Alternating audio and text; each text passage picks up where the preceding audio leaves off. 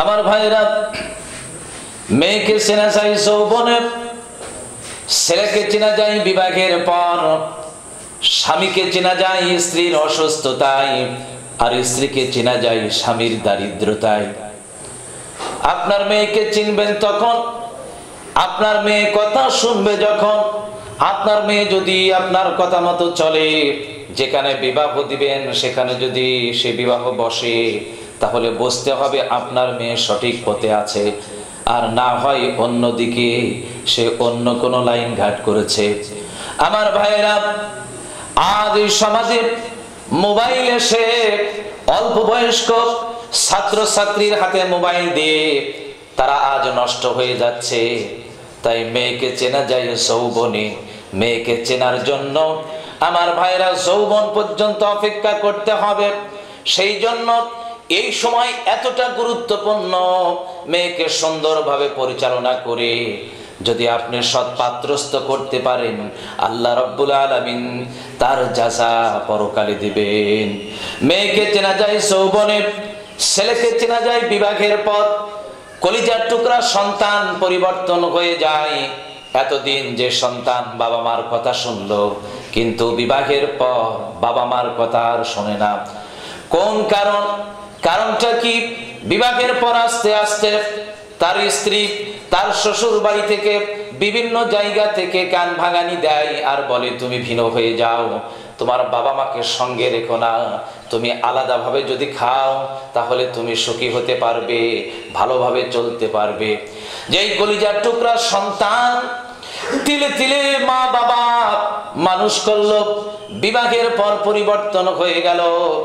অথচ আল্লাহ রাব্বুল আলামিন কোরআনে কারীমের মধ্যে জানিয়ে দিয়েছেন, হামালাতু উম্মুহু কুরহা ওয়া ওয়াদাতুহু কুরহা।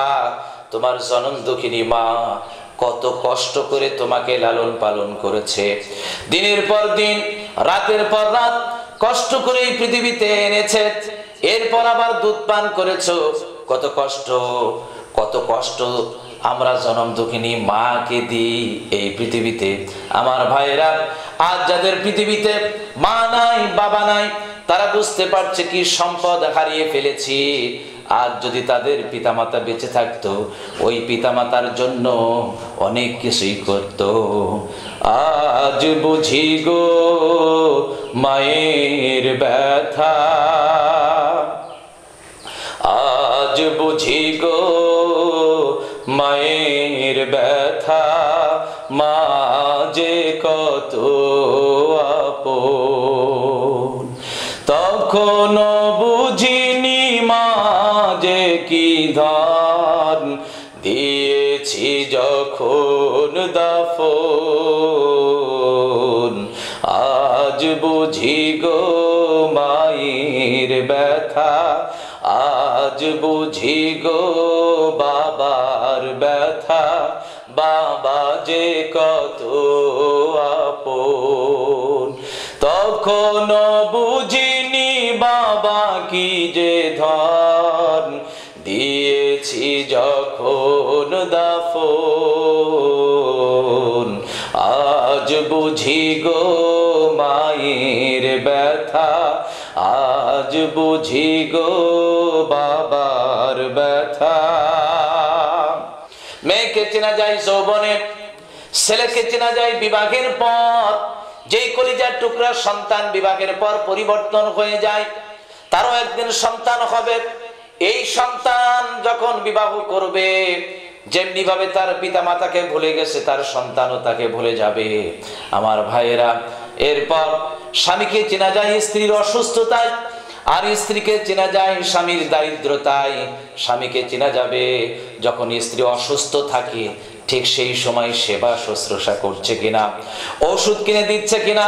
অথচ আমাদের সমাজে অনেক পুরুষ আছে, অনেক স্বামী আছে, স্ত্রী অসুস্থ হয়ে যায়, তার চিকিৎসার ব্যবস্থা করে না, দিনের পর দিন চলে যায়, একটা পর্যায়ে সুস্থ হয়ে যায়। অথচ পরিবারের জন্য সবচেয়ে বেশি যেই সকাল থেকে সন্ধ্যা পর্যন্ত পারিবারিক যে কাজগুলি কষ্ট করে করে, সে হলো জনম দুঃখিনী মা, সে হলো স্ত্রী, পরিবারের মহিলাগণ। আমার ভাইয়েরা, এবার আসুন, স্ত্রীকে চেনা যায় কখন? স্ত্রীকে চেনা যাবে স্বামীর দারিদ্রতায়। আমাদের সমাজে অনেক স্ত্রী আছে, স্বামীর যখন টাকা থাকে না, যখন পয়সা থাকে না, তখন স্বামীকে অনেক কটাক্ষ করে, তোমার সংসার করে, তোমার ঘর করে আমি সুখ পেলাম না। অথচ আল্লাহ রাব্বুল আলামিন জানিয়ে দিয়েছেন, হুন্না লিবাসুল লাকুম ওয়া আনতুম লিবাসুল লাহুন, একে অপরের পোশাক স্বরূপ।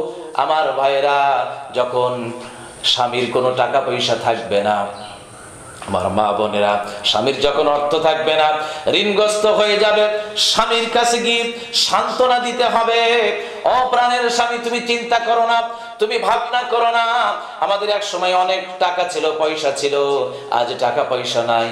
আল্লাহ রাব্বুল আলামিন আমাদেরকে দয়া করে আবারও টাকা পয়সা দিবে, তুমি চিন্তা করো না। কিন্তু স্ত্রী যদি এই জায়গায় কটাক্ষ করে, স্বামীর মন ভেঙে যাবে, স্বামী কষ্ট পাবে। এই জন্য সঠিক ব্যক্তিদের চেনার উপায়, মেয়েকে চেনা যায় যৌবনে, আর ছেলেকে চেনা যায় বিবাহের পর, স্বামীকে চেনা যায় স্ত্রীর অসুস্থতায়, আর স্ত্রীকে চেনা যায় স্বামীর দারিদ্রতায়। আমাদের সমাজে অনেক ফ্যামিলি আছে, অনেক পরিবার আছে যাদের স্বামী স্ত্রীতে মিল নাই।